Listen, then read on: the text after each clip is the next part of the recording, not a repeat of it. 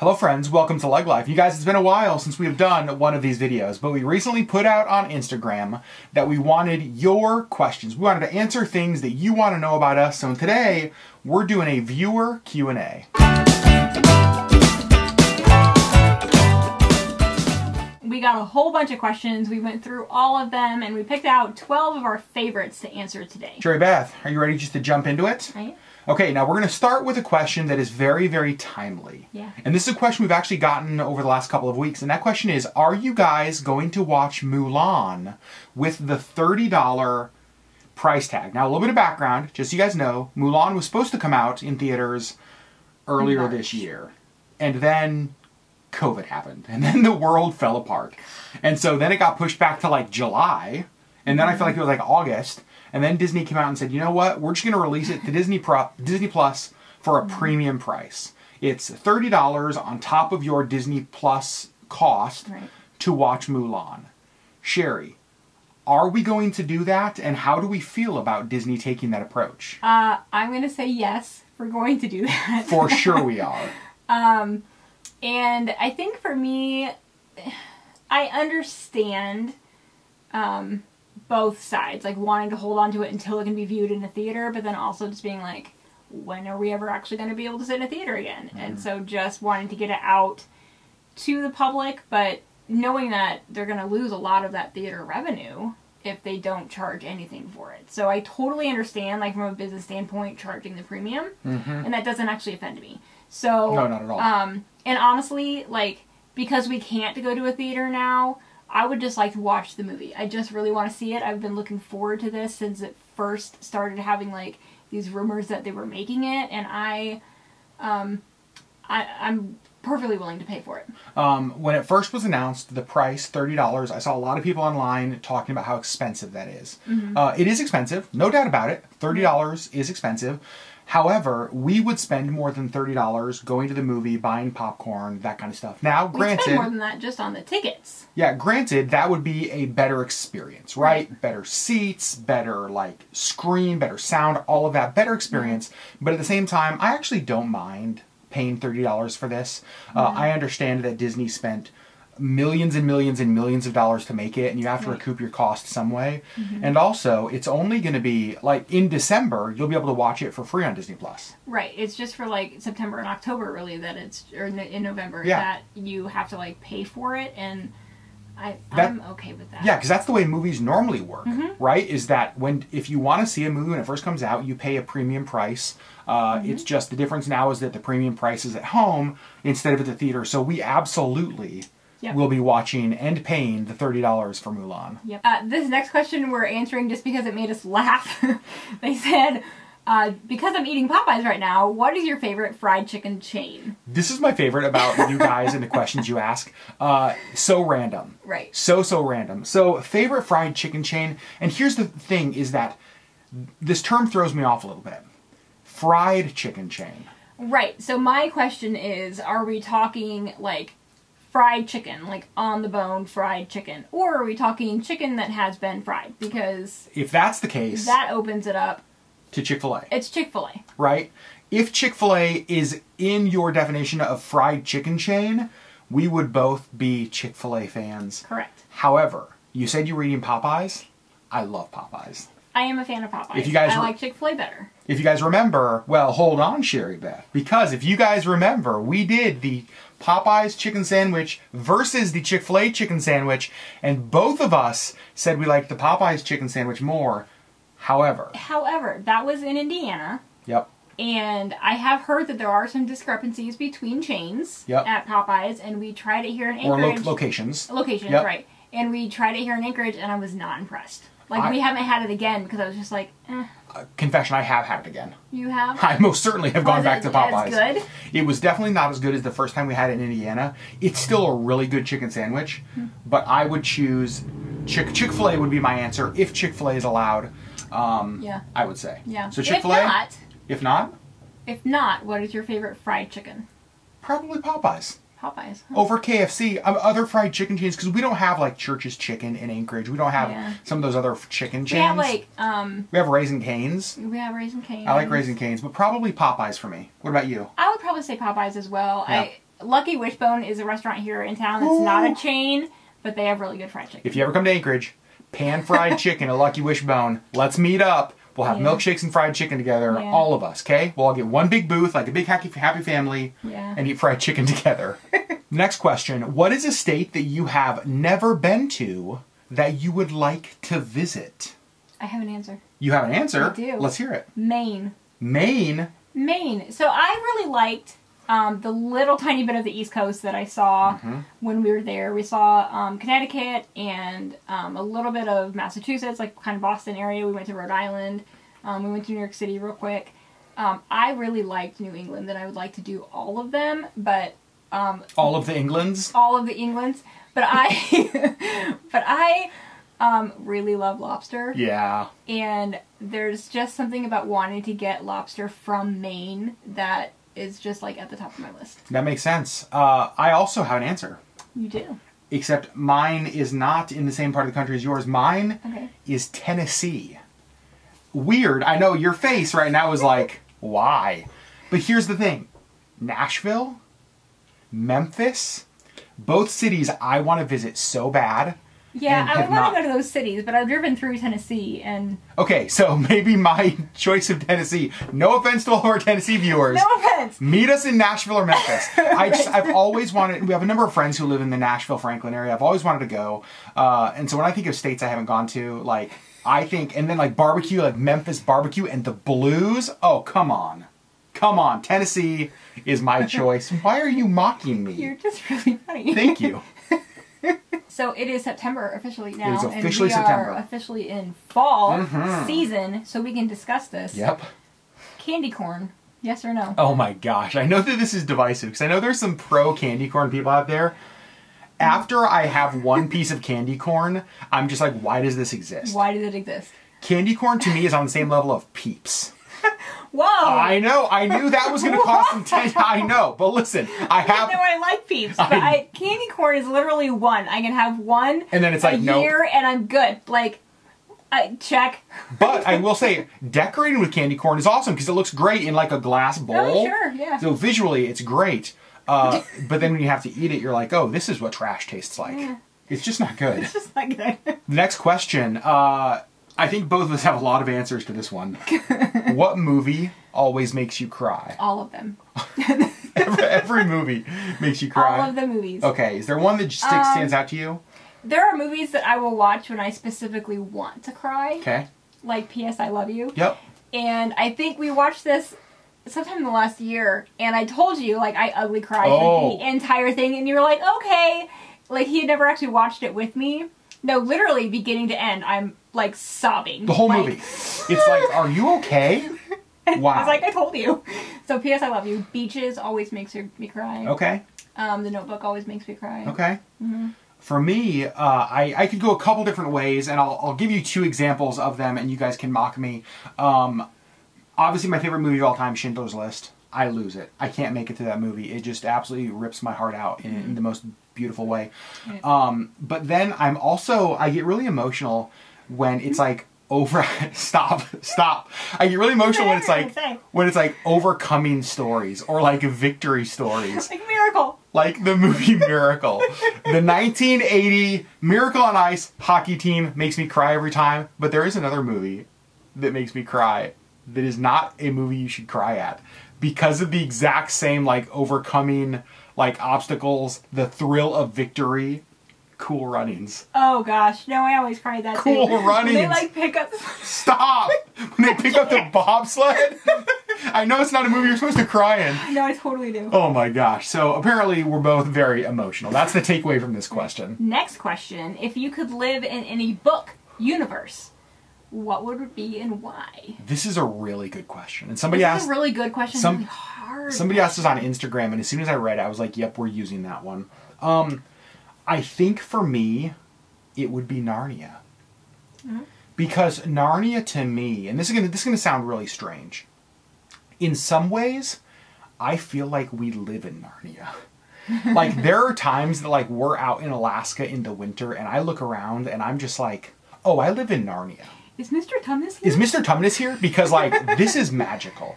And Narnia, to me, has just always been so... And I love the books. It was one of the first, like, full series that I read and fell in love with.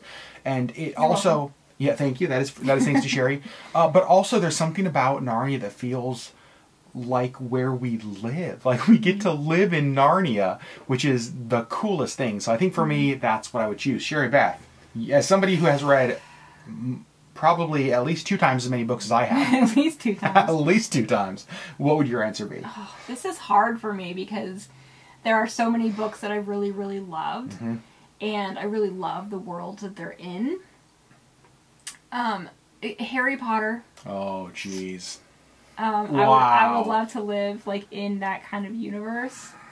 I don't know. Like, there's a lot of books, but... Probably most of them have to do with magic. Like, I think I would like to live in a world where magic is really a thing. Oh, like Narnia. Yes. Oh, like Narnia. This next question, we did tweak a little bit, just so you know, based on the way that somebody asked it. We tweaked it so that it fit us a little bit better. You guys know that we love Broadway musicals. Love, love, love Broadway musicals. And we each have our favorites. Yeah. And so for us... I would say that there are probably, we have a number 1 and a number 2 that are very close. Mm-hmm. My number 1 and number 2 is Hamilton and Les Mis. Mm-hmm. Your number 1 and number 2 is? Well, Les Mis and Wicked. Les Mis and Wicked? Yeah. Okay, so here's the question. Adam, Hamilton or Les Mis? And Sherri, Les Mis or Wicked? Oh my god. I mean, how do you choose? The thing is, they're so different. And specifically, like, Hamilton isn't one of my choices. Like, I love, love, love Hamilton, but it's not one of my top 2. Okay. So for me, Les Mis and Wicked are so different. The stories are completely different. The songs are completely different. We're in New York City, and we have 1 evening free. And we can only pick to get tickets to 1 show before we get on the airplane and fly home. You want to go see...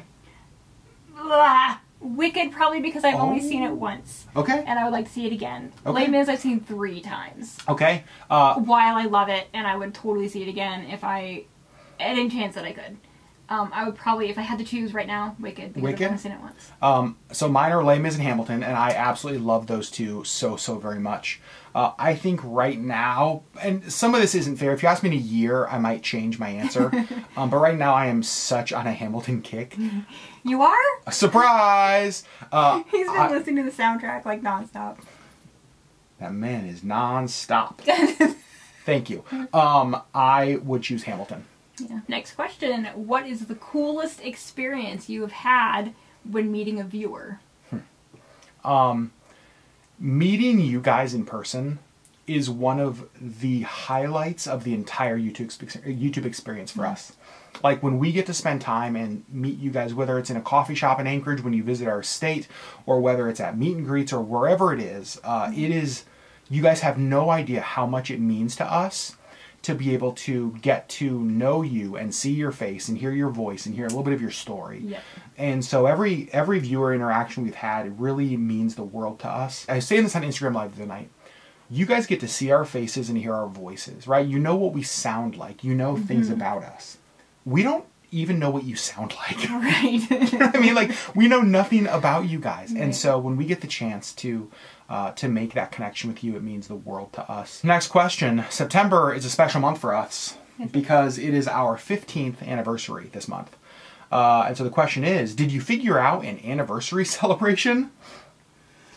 So, a little background. For our 15th anniversary, we were supposed to be on a Disney cruise. Like, if the cruise was leaving on our anniversary, it was the big LeggLife viewer cruise that COVID decided to poop on. So, we now need to make new plans. We have ideas. Yeah. We haven't made any plans. We don't have anything solid yet. We don't have anything, and it's we probably should, because we are in the month. It's in a few weeks. Like, we don't know what we're going to do. We've been so focused on, like, the launch on Etsy on the 19th, and then our anniversary is on the 23rd. Like, we don't know what we're going to do. Yeah, and our anniversary is actually on, like, a Wednesday, so which is super lame. So we'll celebrate it the next weekend, next weekend. Is our thought. But no, our 15th anniversary, and we don't have any plans. We did. We did. Thanks a lot. We had really good plans. Thanks a lot, COVID. And speaking of COVID, somebody asked how our jobs have changed since COVID. It's a really good question. I feel like my jobs have changed a lot. And as you guys know, you guys ask a lot of times, Adam, what you do, and it's not as easy of an answer for me. Just as a quick recap, I am the executive director of a local nonprofit, own a media and marketing business that works with clients kind of all over the country, and then obviously like YouTube stuff, right? So for me, the nonprofit has been, it's been really difficult. I'm going to be totally honest. It is a hard time to be in the nonprofit world from both a fundraising standpoint, but also when you work with and serve marginalized people. We have seen a lot of our clients' lives over this season just really go into turmoil, right? And so the need of what we do has increased while the resources to do that have decreased. And so it's been really difficult in that. On the marketing side of things, it's been tough because a lot of clients, especially clients that deal with like big events and festivals, obviously those got canceled, right? And so lost a lot of contracts from that. Fortunately though, I've had a lot of new clients come in, which has been awesome from all over the country. So for me, yeah, COVID's actually impacted what I do quite a bit. Sherri, what about you? Not at all. Yeah. Literally not at all. So in March, when everything shut down, we moved our desks into my home. And I mean, I have a whole new other setup upstairs. And so I didn't miss a day. Like we just whoop, and moved. And then in May, the beginning of May, we moved back to our offices, and I've just been there. So you're back in the office full time now, and like business, mostly business as usual. Business mostly as usual. We're electrical contractors and have been considered essential from the beginning, and so we haven't actually had to shut down. We had some jobs in Washington that took a little bit of a hiatus, but we've still been working. So all of the office people have been working every day. Next question. I like this question because it's a COVID question, but it's starting to be more optimistic. What are you most looking forward to when the restrictions end? Sherri Beth, what do you think? I think we have the same answer for this. We definitely have the same answer. I just want to go to a movie. Isn't that crazy? Like, of all of the things that have been shut down. I miss going to movies. Yep. I don't know. And we go to a lot of movies, and I think that one of the reasons we want to go to a movie so bad is that it feels like that's a normal part of our routine and our rhythm that has been disrupted. And when we can re-add that like thing that is such a part of our life, that will feel more normal. Yeah. Plus, movie theater popcorn is just, and we had this discussion earlier tonight, keto or not, I'm getting the largest popcorn. If they'll let me bring a wheelbarrow in and fill it with buttered popcorn, I would do that. Wow. That's how passionate I am. So definitely for us, going back and watching movies. And this is the last question, and we specifically moved this to the end because we really like this question, and I think it's a good thing it's a good one to like wrap up the video with. So, in addition to our faith, what is giving us hope in these days?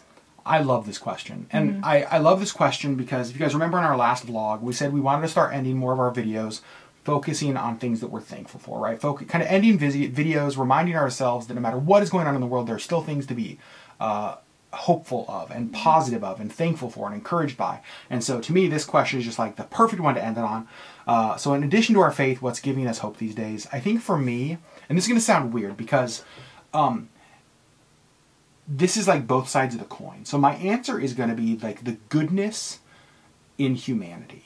And the reason that can be a weird answer is I think a lot of times when you read the news reports right now and you see stories going on, we can be so focused on like the negative in humanity, right? The badness of humanity, the evil of humanity. But I've seen a lot of really good things in humanity lately. Like in you guys and just like in our community and in our friends. I've been reminded over the last few weeks that there are genuinely good people in this world who love others, who care for others, who want to serve others. And that to me just like, it's so hopeful that even in a year like 2020 that is just crazy and chaotic and uncertain, that there is still this spark of good in people. Right? Yep, and that was honestly going to be my answer too. Like, there's a lot of bad going on in the world, and there's a lot of really bad people happening in the world. But to be able to kind of look around and not just people that we know, but stories on the internet and of, you know, just the good of humanity. Like, there are still good people out there, and that makes me hopeful that this dumpster fire is going to be put out. And I think that that's just a good tip for us, and a reminder for us, and a reminder for all of you, is that in a world like we live in today, where what is communicated to us and what is always put in front of us, whether it's on phones or whether it's on social media accounts or news feeds, so much of that can be bad, right? Or can be shocking. Sometimes you have to be intentional about seeking out the good. You have to look for the helpers. You have to look for the good. You have to look for the kind. But it exists, right? Don't let the tidal wave of crazy and bad cloud the view that there is still really good in this world. And I think, to me, that's what gives me hope, is that I genuinely believe that at the end of the day, it is that will overcome and will succeed and will break through. And so for me, it's the good in humanity. And apparently for you, it is as well. Yep. So friends, 12 questions that you guys asked. Everything from fried chicken to hope in humanity. That is why we love you guys, because you are as all over the place as we are. So friends, thanks for being a part of our LeggLife community. Thanks for being a part of our journey. We will do more of these videos in the future. Like we said, we got so many questions. And so if there are things that you want to know about us, if there's questions you'd like to hear us answer, let us know. Post those in the comments below. And so friends, we will see you on Friday with the next LeggLife video.